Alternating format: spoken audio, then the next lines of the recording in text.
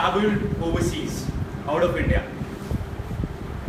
See how proudly each and every one of you is raising your hand.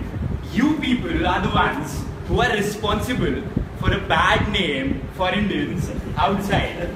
Now imagine Toastmaster Raja getting out at the US airport, spreading his mediocrity in his own way.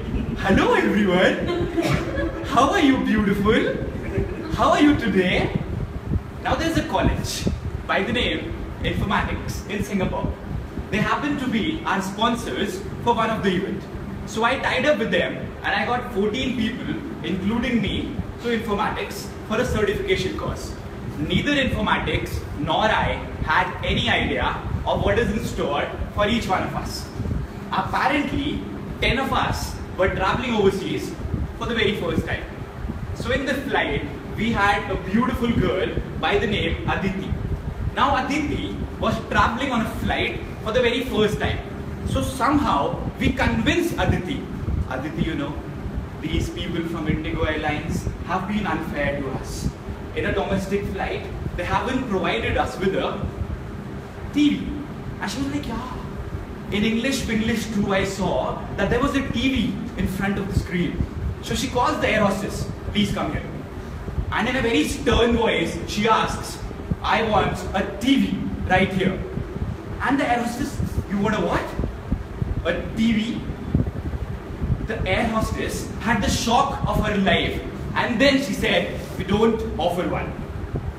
Finally, we reached Singapore. So we had one more girl, her name was Shrishti.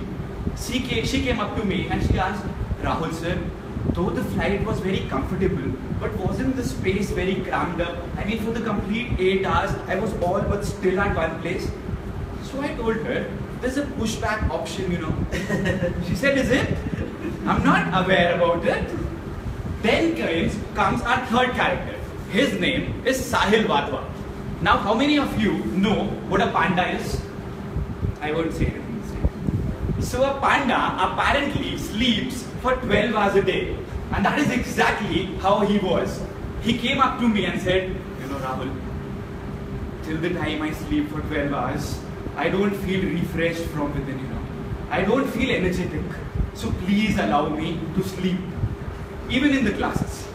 And in our classes, we were always sleeping. And we had an energetic Singaporean trainer training us. And all of us were sitting over there with our heads down. But we had one thing in common. Whenever any question was asked, each one of us in unison replied, yes sir.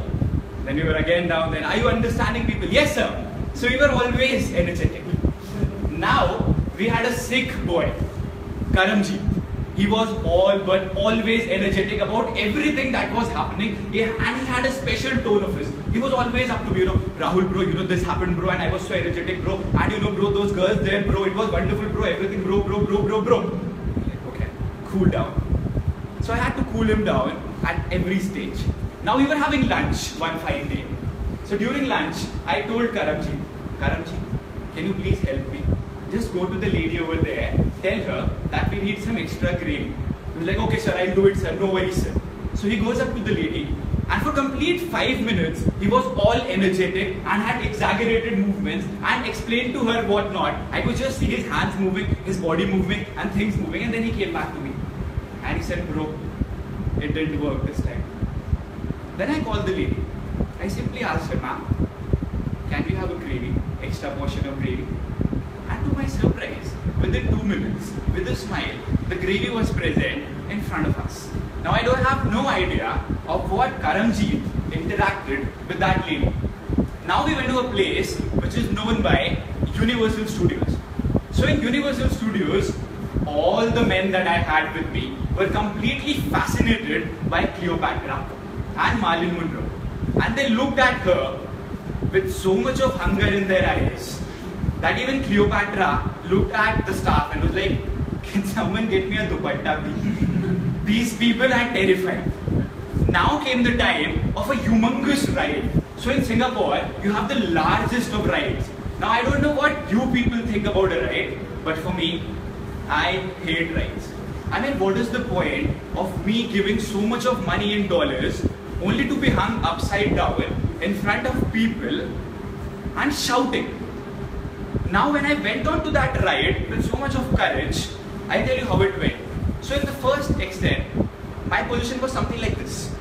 Within 2 seconds, it was something like this. Within 5 seconds, I was like this. Within 10 seconds, I was something like this. And then in the rest of the ride, I was this. And the ride completed within 70 seconds. But with so much of cuss words that flowed, it was tough. Trust me. So now, because we were on the tightest of budgets, so we were staying in a hostel and not a hotel. So we had a plan.